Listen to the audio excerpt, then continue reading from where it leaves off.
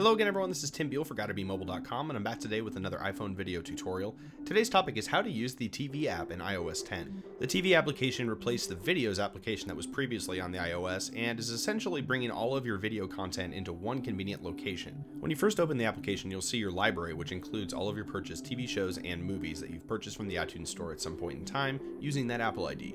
If you tap on any of these selections, you'll be able to see the option to download them from your cloud library, just like you would with a song in the Apple Music library. This is a great way to make sure that you have content ready for a road trip or a plane trip, and this way you can quickly download using the cloud icon and get those episodes locally on your device, or before you leave, tap the Get More icon so that you can be taken to the iTunes Store and make those purchases for additional seasons or episodes that you might need. The same principle goes for movies as well. As I mentioned, these will be available to you at the first page of the application. Tapping the movies category will bring up all of the films that you or your family members have added to your collection, again using that same Apple ID. Tapping each selection will allow you to again download from the cloud, but you can also get information from the iTunes Store about that given film.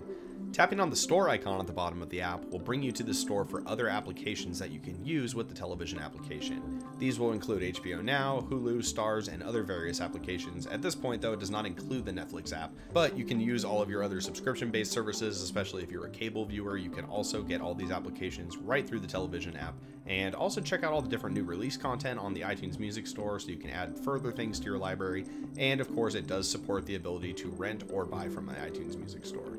The last tab in the application is of course the search menu, where you can look for anything that you'd like to add to your library. But there you go, that's the TV app in a nutshell, and I hope that you've enjoyed this quick walkthrough. Take care.